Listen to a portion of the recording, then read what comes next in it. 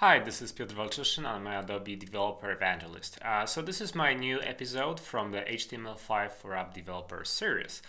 This time we'll cover IDE, and I think it's the last episode where I'll be covering IDEs. And this time it's one of those IDEs that probably I'll stick for some time. So it's called PhpStorm. It's coming from a company called JetBrains. It's a company from Czech. Those guys stand behind the really great IDE for Java development called IntelliJ. So on the same platform they built PhpStorm and also its younger brother WebStorm, which is just for HTML development, where PHP also has PHP as it sounds development features.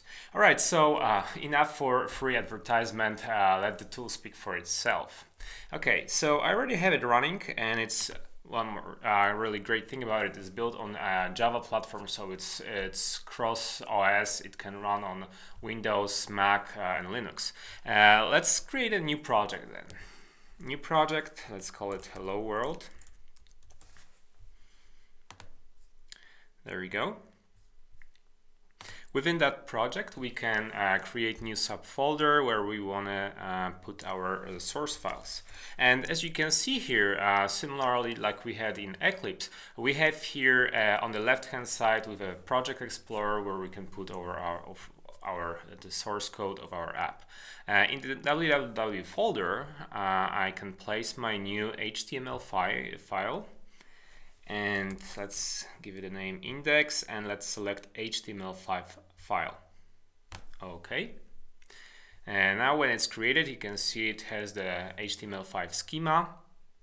And let's create an additional subfolder where we'll put our scripts. So there we go. And within that folder, I'll create a JavaScript file. So let's call it main.js.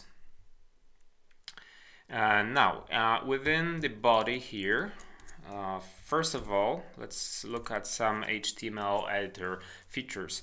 So let's create a hello world paragraph here. Let's style that paragraph. So let's add a style, and style type will be text CSS. And as you can see, it auto completes, and it also auto closes the tags when I type.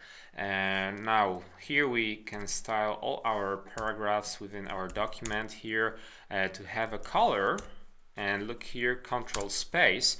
You can actually pop up a panel where you can see all the web colors, or you can choose a color that you want from this color panel.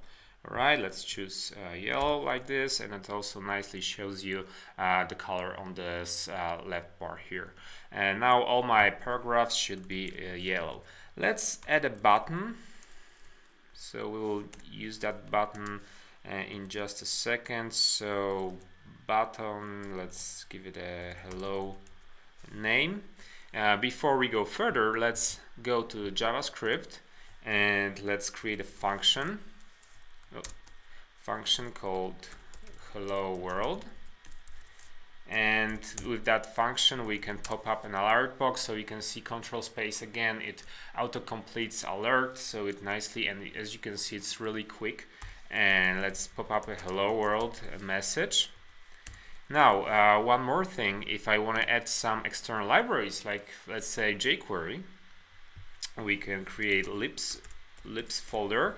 And in this folder we can copy and paste or drag and drop actually from the file system, my library.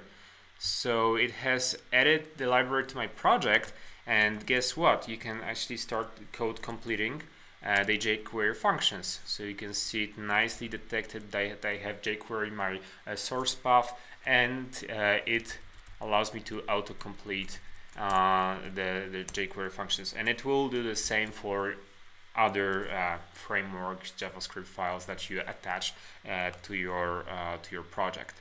Alright, so we have here, let's go back, so we have the function which we can invoke. Let's link the main file, so in this case script, and the script can have the type, and you can see it out of the text or the code completes. We can select the source, and the source, you can see it also has a code completion for the subfolders in your project, so scripts, and it has a main.js here. So if I close it, it closes the script tag. Now if I want to, okay, button, we don't want to style, we want to on-click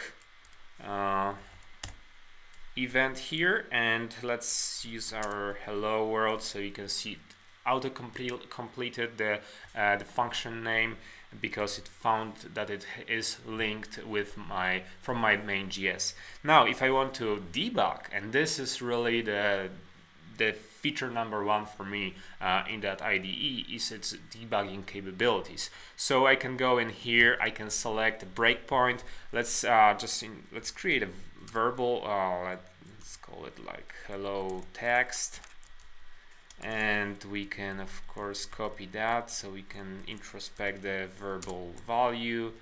Okay, hello text here.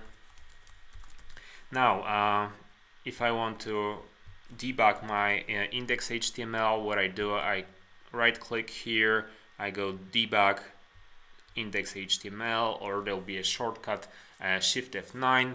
By default it launches Firefox, but you can also configure Chrome with that, so it really works nicely. And now as you can see, my hello world text is of course yellow as we want it to be, and if I press hello, it will switch back to PhpStorm, and it will show me nice debug panel here where I can see the whole stack of invocations of my function, so you can see where it was invoked from. And of course this is very simple, but if you're like debugging a framework or more sophisticated application, you can actually trace the whole stack of invocation of your code. And here you can see that we have the hello text, there is some this property of course that we can introspect, the hello text, we can see the value here, so we can actually set the values of our variables while we are debugging. So let's go here, right click, set hello world 1, and now if I continue and switch back to Firefox, you can see hello world 1 value has popped up. Alright, so as you can see, PhpStorm or WebStorm, or actually IntelliJ has really advanced features for JavaScript and HTML5 development. So I encourage you to give it a try. It's really worth the money, and well, have pleasure using it. Thanks and bye.